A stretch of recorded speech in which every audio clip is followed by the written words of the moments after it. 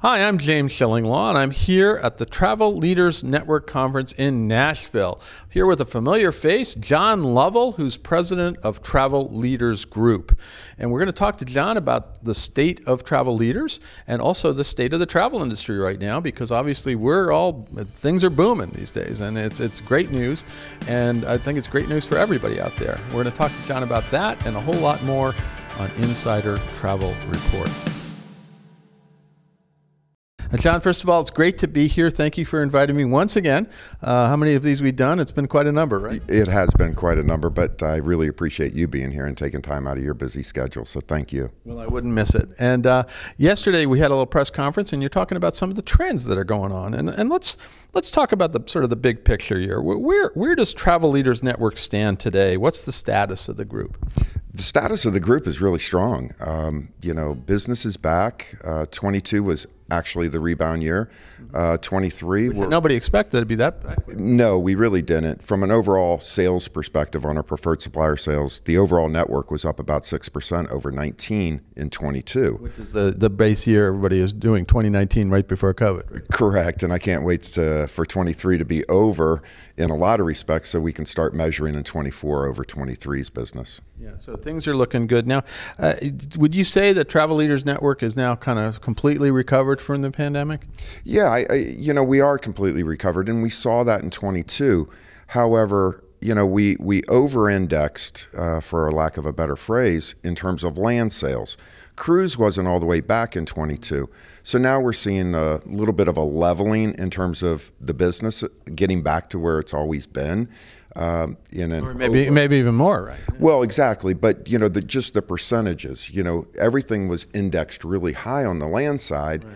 Cruise was a little bit low, but now we have, the inventory's back, the capacity's back, so we're seeing it level out a little bit. No, and it's all great news. Now, one of the things is that you're part of a much larger organization, although you're a major part of that, Internova Travel Group.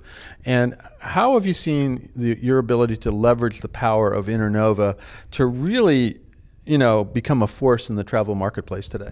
Well, I think we've always been a force in the travel marketplace.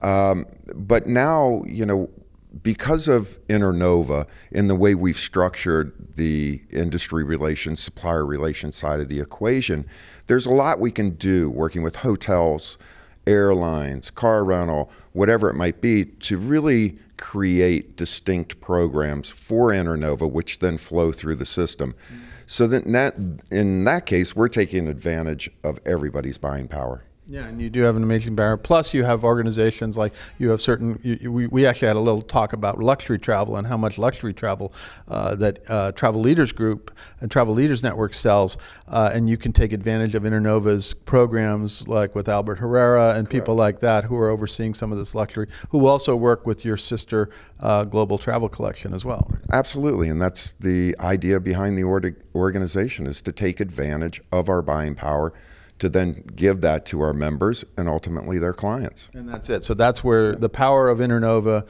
flows down through to the travel advisors and your travel agencies. Absolutely correct. Yeah. Now let's talk about business for overall use. 23 is going to be great. 24, any idea? 24 is shaping up to be a great year. Our advanced bookings for 24 absolutely are exceeding everything that we've seen in 23 and in 19. So 24 is shaping up to be a great year. No, it really shows. Now, what stands out for 23 and going into 24? What type of travel? Cruises, all-inclusive, things like that? I would say everything. Everything, there's across the board. Across the board. It's really exciting to see cruise coming back. It started to come back, obviously, in 22, but we were held back a little bit because of the slow relaunch on deployments and stuff like that. They had to do things right, and they did. But now we have all the ships back in the water. Internationally, we're opening up with the restrictions that are going to be dropped for international travelers coming into the U.S. I think that will be a boom for some of our land partners here in the U.S. And additionally, everything is really, really strong. All indications are we're going to have a great 23 and an even better 24.